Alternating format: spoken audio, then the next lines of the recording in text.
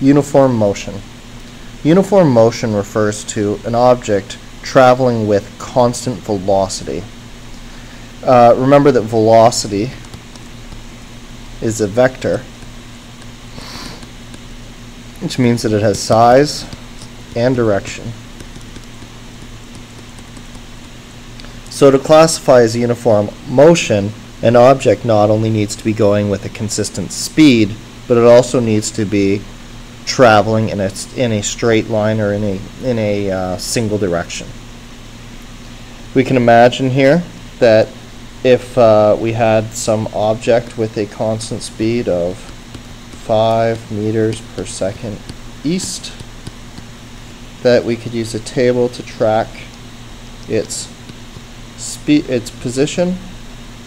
And if we went from 1 to, actually let's start at 0.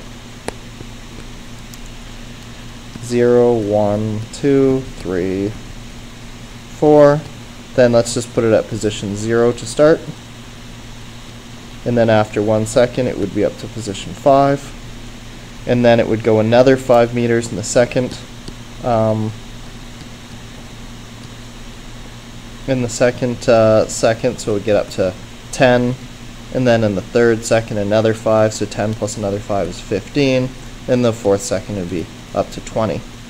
When we create this equation, V equals delta D over T, this is, we've sort of been talking about it as an average velocity.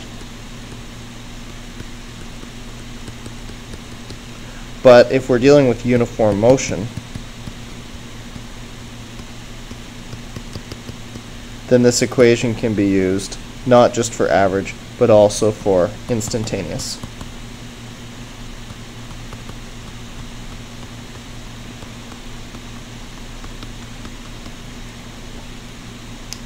Another way that we could represent this overall situation is by using a graph. If we imagine the graph that I just talked about here.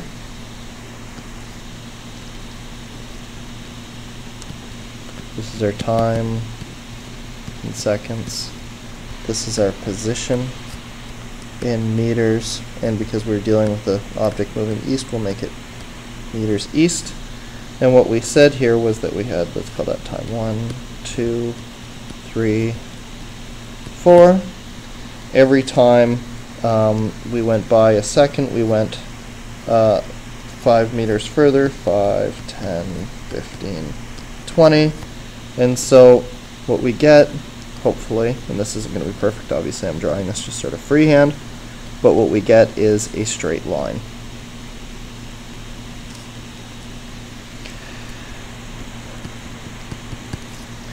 Here we have a delta D, or a change in position, and here we have a time.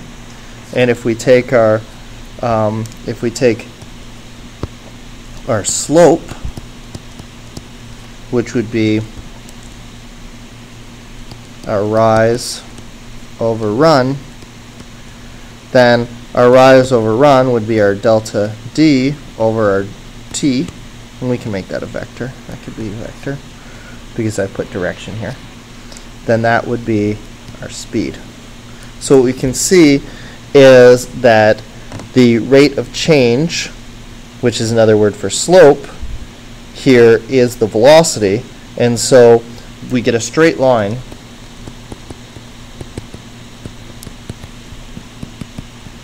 because we have a constant velocity,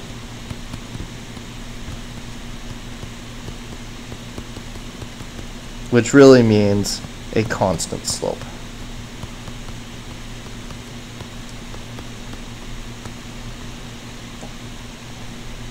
And all of this is really because we put the stipulation at the beginning of this that we're talking about uniform motion. So let's just look at a few different things and see how that would affect the overall slope. Let's just pretend we have one graph here, and we're going to put all of these motions on the same graph. Switch over to black pen for my axes so that I can use different colors for my different objects in the motion.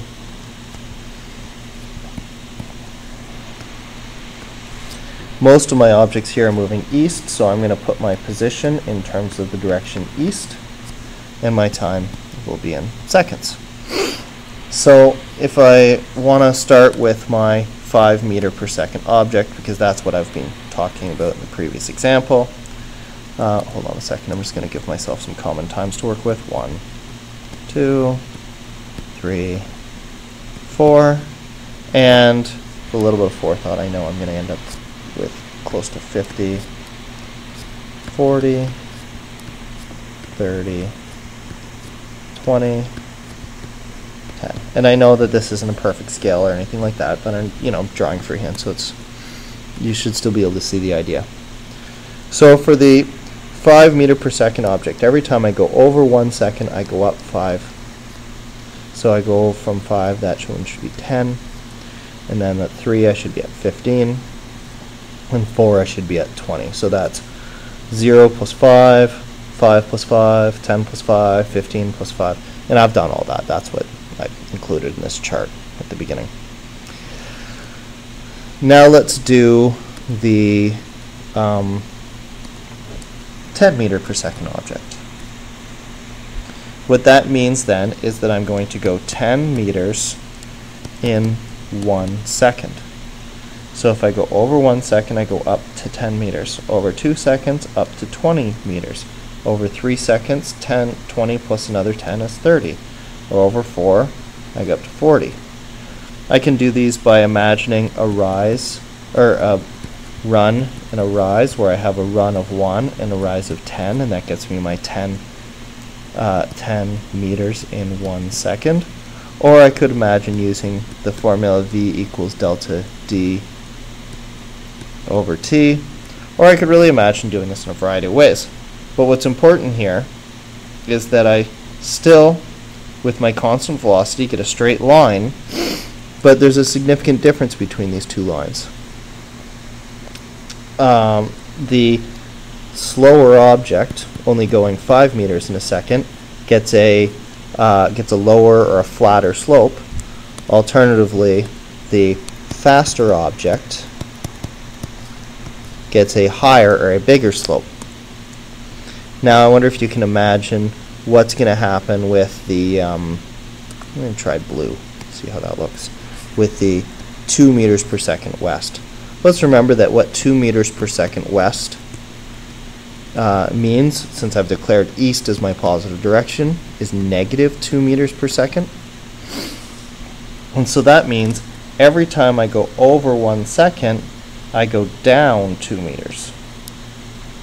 See, here's my 1 and here's my 2 down. And I could imagine that I would be down here and then down here and down here. And I need really to make this remotely proper, I guess I should add a negative section to this axis. My negative 10 is down here.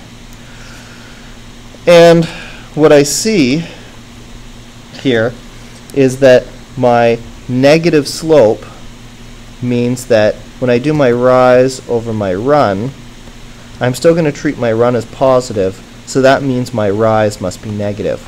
Or every time I step over, instead of going east a couple meters, I'm going to end up going in the negative east direction, which turns out to be west.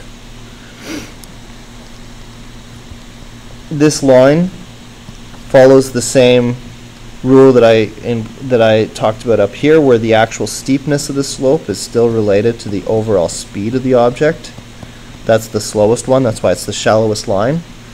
But we can also recognize that the sign or the direction of the motion can be represented by the sign or direction of the slope here.